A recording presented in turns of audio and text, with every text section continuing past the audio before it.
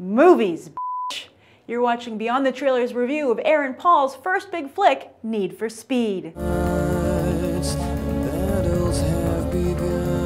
Racing is an art. Revenge will surely come. But racing with passion, that's high art. And I think that's Toby Marshall driving the chariot of the gods. I'm willing to give $6 million to anyone who puts a stop to him. We'll settle this behind the wheel. When Need for Speed debuted its first trailer, Breaking Bad fans joked that Jesse Pinkman drove right out of the series finale into this movie. Indeed, actor Aaron Paul can only hope for such a smooth transition. While many stars get their start on television, those that make their mark on the small screen tend to have a hard time not only jumping to the big screen, but staying there. Take Bryan Cranston. Sure, he had a supporting role in Argo, but he also had to take on the Total Recall remake. And while he's co-starring in this summer's Godzilla, his most recent film, Cold Comes the Night, didn't even get a wide release, post all the Breaking Bad hoopla. So if Walter White is struggling, what hope does Jesse have? Luckily, he's starring not just in a racing video game adaptation, but the racing video game adaptation. Fast and Furious might rule the box office, but it's Need for Speed that rules the console.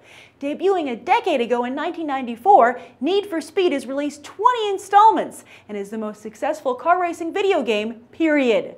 But with all due respect to Aaron Paul, with that in mind, you'd think DreamWorks would fill this movie's tank with premium stars rather than unleaded. Paul has yet to prove he's a singular draw even on the small screen, and his co-stars are Dominic Cooper, best known as Tony Stark's young dad, and Imogen Poots from, well, I'm sure you've seen her somewhere. Michael Keaton tries to lend some star power with a supporting turn, while future maybe star Dakota Johnson also appears. Yep, that's Dawn Johnson and Melanie Griffith's daughter, who will be seen in 50 Shades of Grey next year. But it's worth noting that this is the first fully narrative film from stunt performer turned director Scott Wow, who previously co-directed Active Valor. That film made a name for itself by portraying real-life active-duty Navy SEALs in combat, and Wow has tried to make Need for Speed as realistic as possible as well. So I guess the only question left is whether or not Aaron Paul is a real-life active-duty movie star. This is the best racing movie that I've ever seen. And believe me, I'm just as shocked to say it as you're probably shocked to hear it.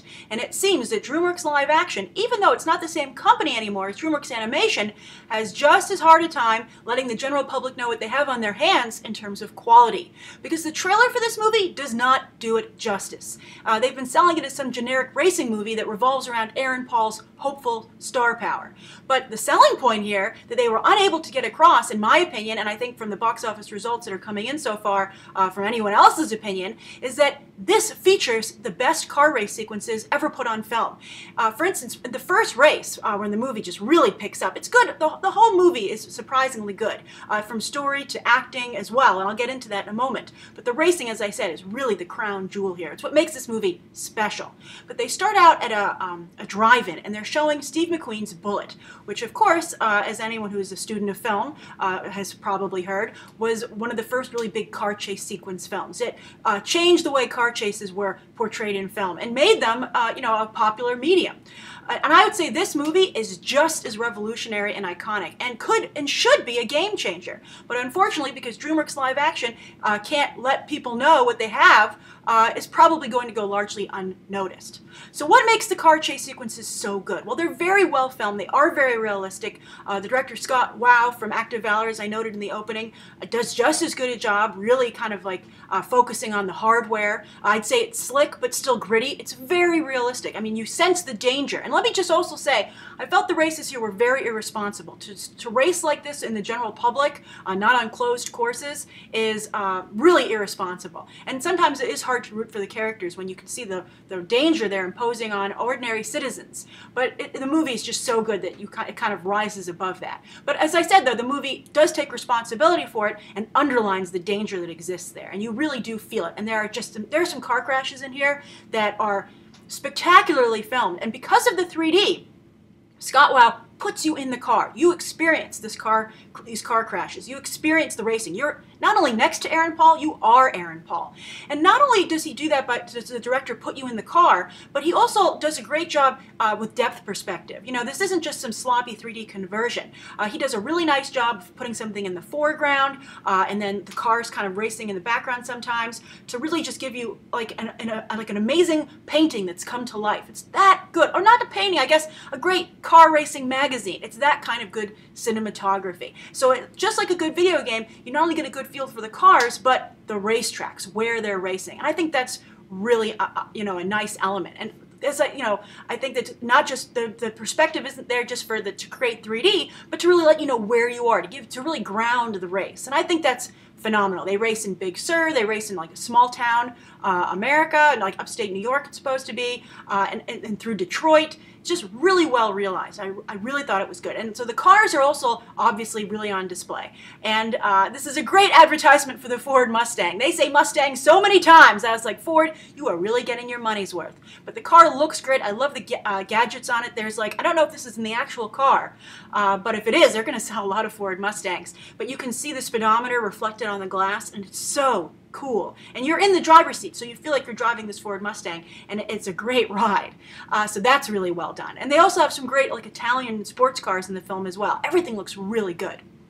And then also, there's the script. I think the script, while it's not like Shakespearean or like something that you're like, wow, that should get an Oscar, it's very solid writing. It does a great job of setting up all these different races without making them seem, okay, we're going to race again. Oh, you know, and you know, Fast and Furious, I have to say, I actually feel to some degree this is a little bit better than Fast and Furious as a racing movie. I think that Fast and Furious has become more a movie about, you know, crime and relationships, kind of like a Robin Hood kind of scenario. But in terms of just showing racing, I think this movie has it beat.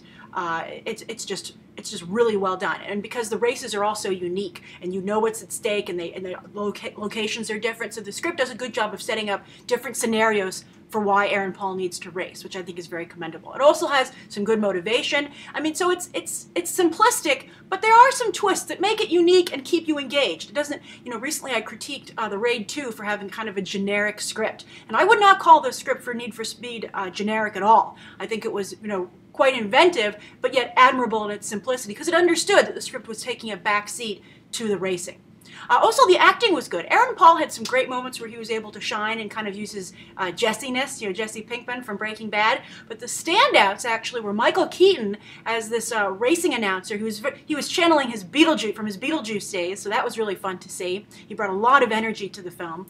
And also Imogen Poots, I'm not quite sure how to pronounce her name. She was really good. She was like P.L. Travers in a racing movie. They gave her that kind of fun British, you know, prim and proper, but yet still playful persona, and she was a really likable character. I mean, she was still, you know, like very much the female love interest, but she was able to hold her own, and she had some great lines, but she didn't overstep her bounds. Like, you know, that's a big pet peeve of mine in these films, when the female character is like, I'm just as good as the guys, and I'm gonna rub their faces in it. You know, she was able to be on par with everyone else and just contribute to the film. Everybody was good. The cast was very good. Just like Fast and Furious, it kind of had a community feel that they tried to create, and it worked. I really thought everyone was well cast. Everyone was very likable, instantly likable. They cast very likable looking actors.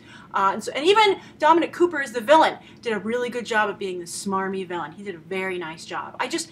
I'm really just so caught off guard with how good this movie is, and I really recommend that you see it. And I recommend that you see it in 3D. I actually don't think it's worth seeing in 2D, because you're not going to get what Scott Wow is trying to do here. You're going to miss the whole point of the movie, and that's to show these car races in 3D. So I highly recommend it.